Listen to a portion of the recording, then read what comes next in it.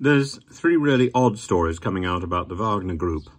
The first is that Russian military police have arrested the head of a Wagner group unit in the Syrian city of As-Suwayda, and the commander, or the commanders, were detained at Syria's Khmeimim air base, and the police visited the Wagner headquarters in the nearby cities in Damascus and so on.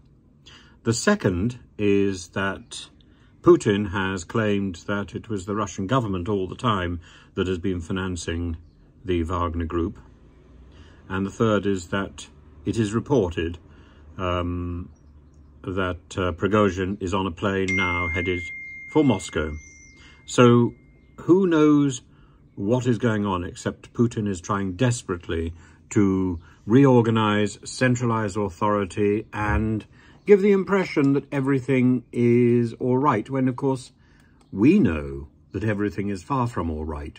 But Prigozhin's plane left Belarus last night, I think, a business jet with a tail number of RA02795, and it departed Minsk, and the airline tracker suggests that it's heading towards Moscow.